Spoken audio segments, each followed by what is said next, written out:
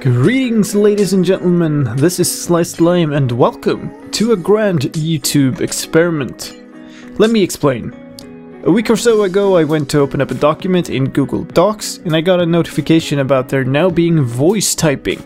So you can talk to your computer and it will type what you say. Now, this being Google, I thought, well, YouTube already has automatic captioning and it's really terrible. And so I made a joke about it on Twitter and I didn't really think any more of it. But then I got this idea.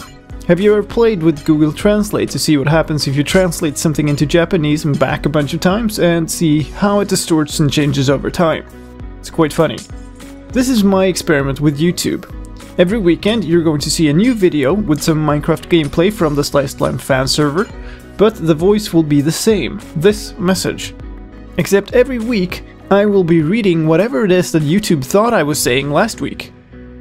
Over time we'll see how well the message is preserved or perverted, and given what I've seen of YouTube captions this far, this could become hilarious.